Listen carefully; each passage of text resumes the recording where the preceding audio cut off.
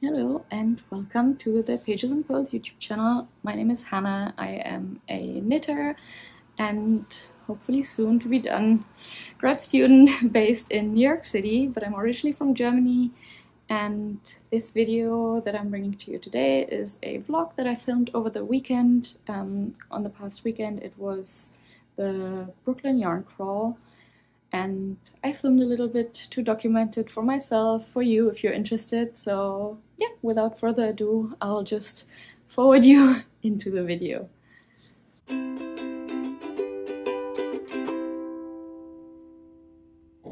Hello everyone.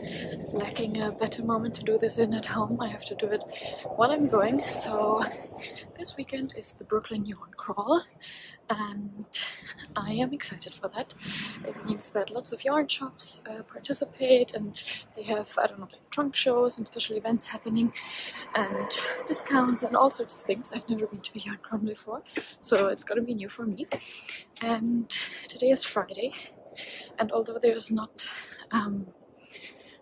the actual event isn't happening yet, there is a sort of pre-event with one of the shops, Cleo's yarn shop, that I'm heading to today, where also an indie dyer is opening her doors to the wandering flock, and yeah, that all happens in one area, so that's where I'm heading now. I'm going together with Madison from the Madison Monty's YouTube channel, and yeah, we're going there together, check out what's going on, and I'm looking forward to it, and I hope to take you along this weekend, so that you get a bit of an insight into this yarn crawl. Let's see what's gonna go on.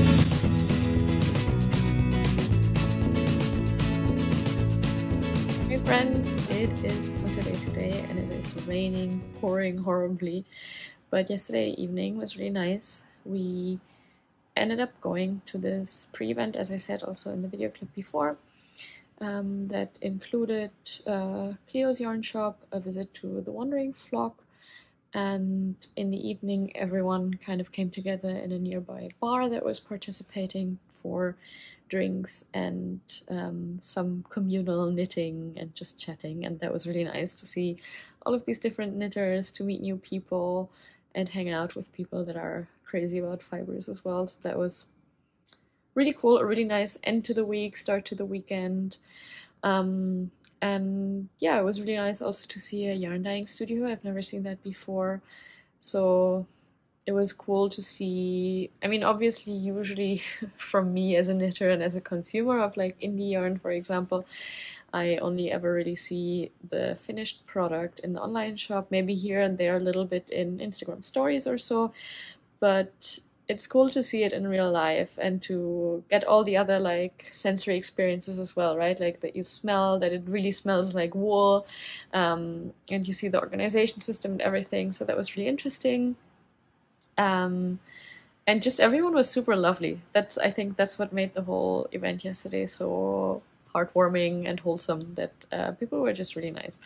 So I did end up purchasing a few small things. So at the Wandering Flock, they also, you could shop some like one-of-a-kind skeins and some of their regular stock. And while they had these super cute gauge swatches and mini sweaters to sort of see the yarn, how it looks like knit up, I wrote down quite some yarns that I would like to maybe order at some point, but the very specific ones that I could see myself knitting with right now, they didn't have in stock, so I didn't end up buying any of those. But they did have some one-of-a-kind mini skeins, which I ended up buying 2 of because I thought these were really cute. They don't have a label, but I think that's kind of their alpaca merino mix. So I'm gonna put these like maybe separate a bit to the camera. So I believe the mix is, I don't know which percentages exactly, maybe like 50% superwash merino, 30% baby alpaca, and then 20% nylon, and it's a fingering weight yarn. I think that's this kind. So I have one that is sort of neutral, like colored, but then has these fun specks of pink and other colors. And the other one is more of a color gradient, sort of like soft pastel gradient that looks really pretty. I think they have also one colorway called Rainbow Sherbet that this reminds me a little bit of, but yeah, it looks still a bit different. So these are the 2 mini skeins that I got there, sort of as a memory of visiting, and I think, yeah, it would be nice to make maybe contrast cuff or something for socks with this, or use this in like small stripes in a sweater. But I'm thinking it's probably gonna go towards socks if I have like a main color that is a bit, yeah, more colorful, a bit stronger in contrast, and then have this as the cuff or as some stripes around it. Could be really cool. And then afterwards we went to Cleo's yarn studio, that is, or yarn shop. I think it's one of the newest yarn shops here in New York. And they had like a happy hour knit night kind of thing going on, but you could also just walk around. It's a really cozy place with super nice yarns, and I got 2 skeins of yarn there. So at the moment I'm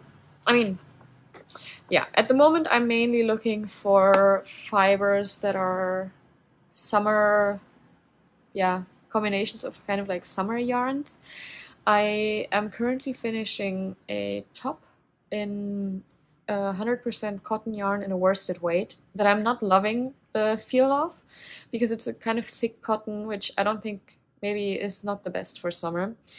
But I also want to knit up some sleeveless tops or like close to skin t-shirts, and with the humidity here and the heat, I just don't see myself wearing t-shirts in 100% merino, or maybe a few t-shirts, yes, but I don't want to knit up a bunch and then realize that it's a bit uncomfortable and like too close to skin and too warm to wear them. So that's why I'm looking for summer fibers at the moment. And it's kind of a nice way for me also to keep myself in check a bit during this yarn crawl. Obviously, if I see a nice woolly fiber that I really want to work with, I'm not going to hold myself back. But overall, my filter, let's say, when looking through yarns is interesting summer fibers in colors that fit with a lot of summer items that I already have in my wardrobe. So all of this to say, I got this yarn. I already got it wound up because I didn't feel like doing that at home by myself. I got 2 cakes. Here we go. And this is a Noro yarn.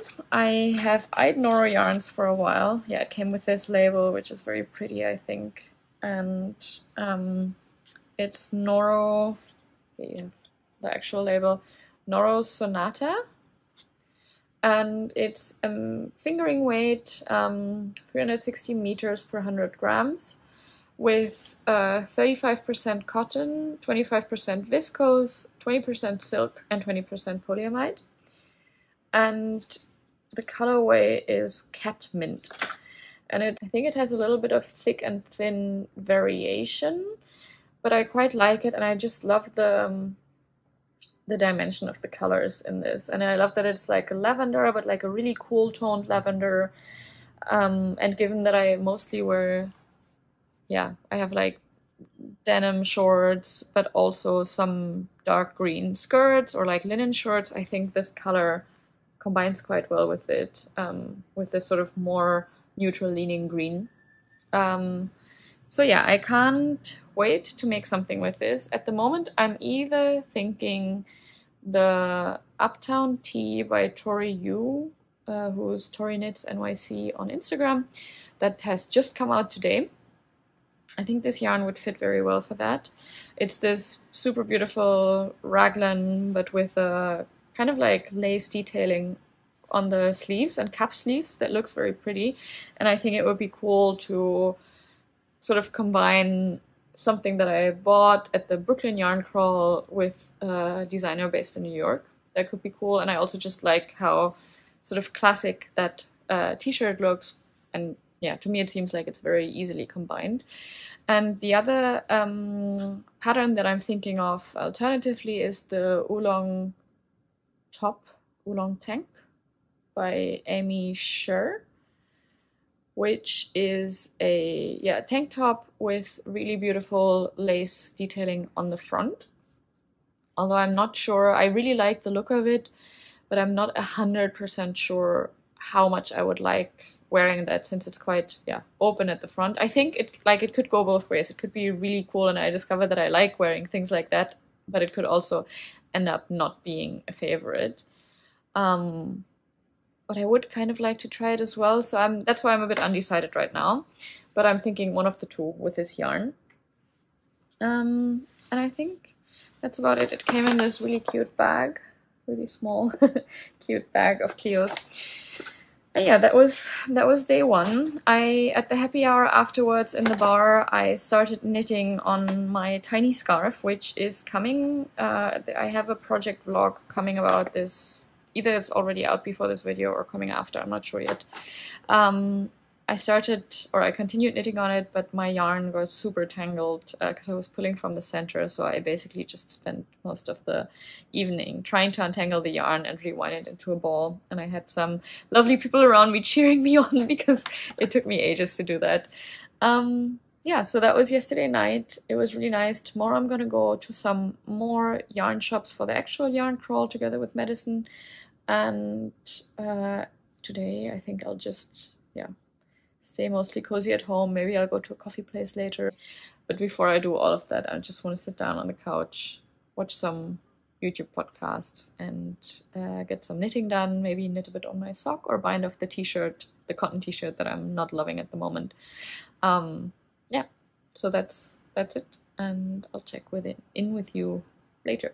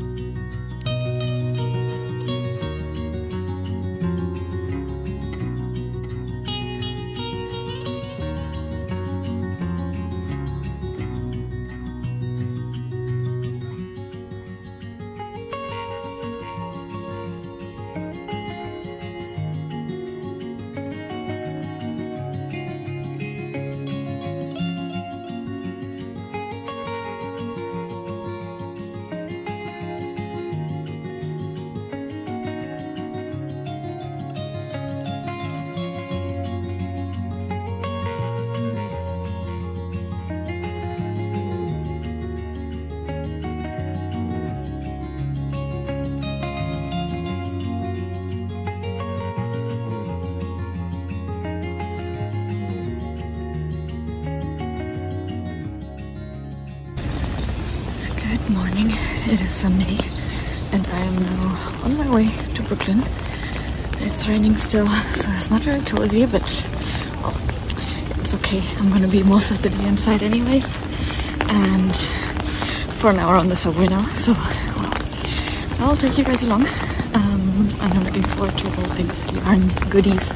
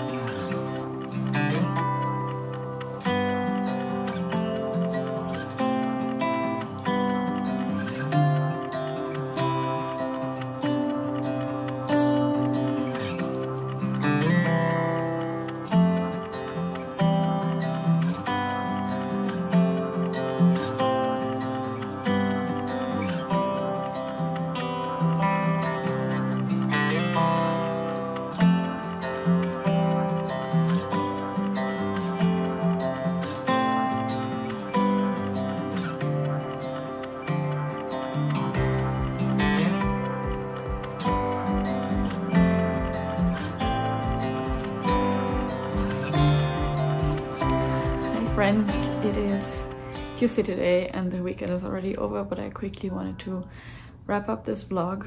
The ice cream van has just pulled up outside the school that is near my house, so I hope you cannot hear the melody too loudly or that it doesn't distract you. But yeah, so on Friday, I already talked about Friday. So on Sunday, I had a really lovely day at the yarn crawl. Apart from the rain, which was crazy, and at some point it got so strong that I didn't even want to film, especially outside anymore.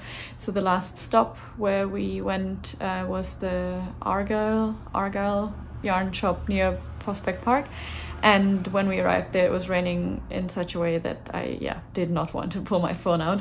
But that was the one of the shops that was also new to me, and it was really nice to go there. They have their own hand-dyed yarn that the brand is called Luminous Brooklyn, and there were so many lovely shades of that, and overall the yarn selection was also quite cool. Before that we went to Brooklyn General, which is, I would say, my favorite yarn shop in the city at the moment, and there was a trunk show going on of Amyak, a company that sells mostly like yak or yak blend yarns. And the day before there had been a trunk show of sea change fibres, which they carry in the shop usually also, and very often it happens that I stand in front of this great like giant wall that they have of all the yarns, and it ends up being sea change fibres, like the yarn that I pull out. So I haven't knit anything with their yarn yet, but I think I definitely will, because I just love their color choices and the blends are always super interesting. I don't know, I don't think they have a lot of merino yarn, which I find cool because there are also just other sheep breeds that they make the yarn from, and yeah, so that's one that I want to try out at some point, but not now, because as I said in the previous clip, I was looking more for summer appropriate yarns.